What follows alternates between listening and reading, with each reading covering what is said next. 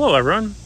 So if you're new to astrophotography or astronomy, you probably got your tripod and you probably run out there and try to set it up each night, and you want to orient it so you're pointing towards the North Pole or North Star. Well, one thing you can do is you can put little markers in the ground. Now you saw my little introduction. I have 5 little concrete pads set up into my yard. Why 5 when a tripod only has 3?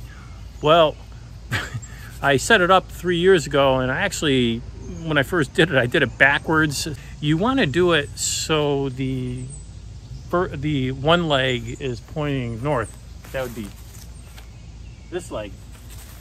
And I had it backward, reversed. It was working fine for 2 years having it backwards. The reason you'd really want that leg pointing north is because for when it's doing meridian flips and you had a camera, it may interfere with the leg when it does its meridian flip. I just kept watch of it, so it never hit that leg. But I finally switched it this year. Now, another thing, I have it on my scope buggy. Most of you probably don't have a scope buggy, and you'd probably not want to set it on little concrete pads, or maybe you do, I don't know. But I originally just had little circles, little flags in the ground, and I put my tripod directly on. When I put my tripod directly on the ground, it's only when I got this scope buggy did I put those concrete pads. I'm Kurt Zeptel, and you're watching AstroQuest 1.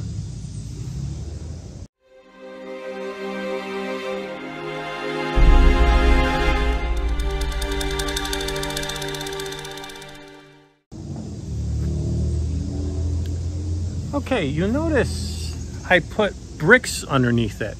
The bricks elevate scope buggies so the wheels are no longer touching the ground. So it's everything's sitting on the bricks, and I got it directly under the leg of the tripod. And you'll also notice I put something else there. Those were little parts of roofing shingles, and they do 2 different things. One thing they do is they stop a lot of the vibrations, and another thing is they level it. They make it so that it's level. And it just so happens when I redid this year, I really was very careful when I did it, and I made it perfectly level. So this thing is now level, so I just had to put 1 shingle in each brick and it's perfectly level. So that was another plus. So what's the advantage of doing this? Well, right now it's already oriented north, and it's the next best thing to having a permanent mount or concrete pier. If you look in the background where my hand is right now, that's where my astronomy shed is, and I got a permanent mount in there.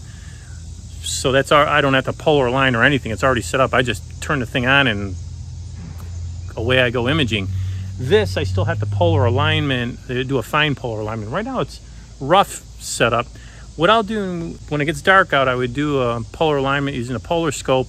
And then since I use the Asiair, I really refine it with the polar alignment feature on Asiair. As I said, the Asiair is unbelievable as far as I can tell. It does a bang up job. I can get it pretty close by doing it with my polar scope, but I can make it even better with that Asiair. I was going to do a video showing you how to do it with the Asiair, but I decided not to, because you know what? There's already a bunch of good videos on there, and that already have it, and I'd just be repeating what these people did. A couple of them in particular is Cody from AstroBlender and Steve Miller from Entering Astronomy. Those 2 do some great Asiair videos, so I'd just be repeating what they said. So I'll put links where you can watch them, how they do it. If I do find out anything additional with the Asiair, I will, by all means, I will bring it to your attention.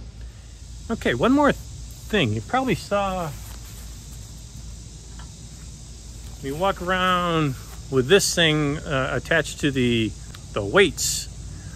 Someone long ago told me or mentioned that when you have a scope buggy and you're wheeling it around, don't have the clutch locked in, because it may damage the gears. And I don't know if it's true or not, but why take any chances? So I loosened the clutch and just put this thing around the weights. You notice I wasn't really pulling on this thing at all. I just, in case the scope started turning a bit, I just have this thing where I can catch it. But it's pretty much stable as I'm wheeling it around. So it's just a precaution. Anyways, I think that's all. And thanks for watching, and we'll see you next time.